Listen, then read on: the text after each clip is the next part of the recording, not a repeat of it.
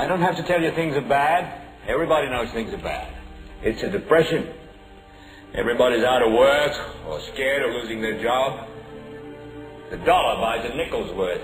Banks are going bust. Shopkeepers keep a gun under the counter. Punks are running wild in the streets. There's nobody anywhere who seems to know what to do, and there's no end to it.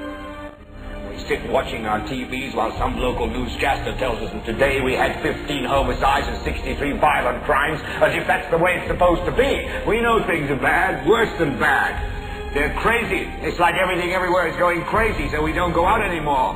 We sit in the house, and slowly the world we're living in is getting smaller, and all we say is, please, at least leave us alone in our living rooms. Let me have my toaster and my TV and my steel-belted radios, and I won't say anything. Just leave us alone. Well, I'm not going to leave you alone.